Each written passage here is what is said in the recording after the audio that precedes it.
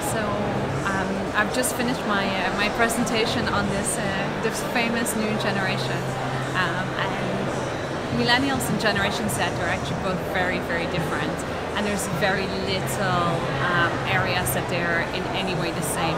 So I'm just going to pick up on Gen Z, who is really like the new generation and who will actually have the spending power, who is at the moment taking the decision with their family on where to go on vacation. But the Gen Z, I think what people don't realize is that this is the first generation that doesn't know any time before technology. So, you know, in the good old times when you went to work and you had your mobile, you had to put your mobile in your locker and you weren't allowed to use it for 8 hours, these guys would tell you that there was no way in the world they would work with you. And I think when you look at retention, and I think this is something that every generation always says about the young and the new, is, you know, these guys are ridiculous. They're constantly on their phone. I don't understand them. They don't want to work. Actually, I hired 3 in my team, and I think what's the most complicated part is to keep them engaged. I mean, if you think that you look on Instagram, YouTube, I mean, the concentration span is what, 10, 15 seconds? A video, maybe 45 seconds? So we're trying to put them into our classical way of, you need to do it for 8 hours a day or 9 hours a day or 6 hours a day, you need to do the same job. And if that's checking in somebody at front desk and sit there for all of those hours doing exactly the same thing every day, this is not how they were born.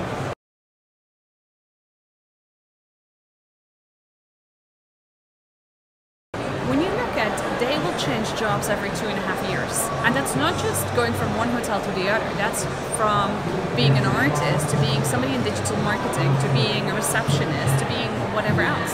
And if you look from what you can learn online, you can do this. So if we take this into, you know, what's the needs of this next generation and Generation Z, and I'm not a specialist by any means, but when you look at what they're asking for, where before millennials already started asking about everything to be vegan or vegetarian or everything to be green or being responsible, Generation Z has much stronger values than many other generations, but they have started drinking Coca-Cola and eating McDonald's again. You know, it's much more balanced. So there's not that everybody's now vegan or everybody's doing everything the same. What's really important here is that you have like the kind of true touch points, and they're looking for true. How many followers do you have? Were they natural, organic or not? If they weren't organic, well, forget about it. You know, they're really looking for the experiences that fit within what they believe.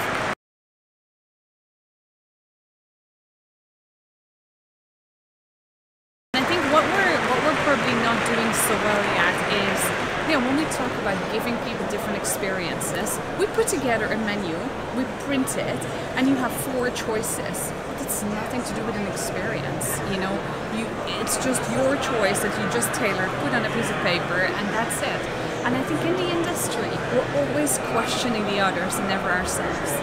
And when you look at, if you want classical HR retention, it's not going to work. Ask the HR of a tech company how they would retain their people. I mean, why did Silicon Valley start putting these billiard tables in there and, you know, the garages and the laundry and whatever? Just because they create an environment where people can really work 24 hours and concentrate. They put the benchmark up high to a massive extent and let them go and produce. What do? No, we box it in, we frame everything, and we give no choice and nothing else. And I think this is where, if we made that change in the industry, even if it's in small ways, it would make a massive difference.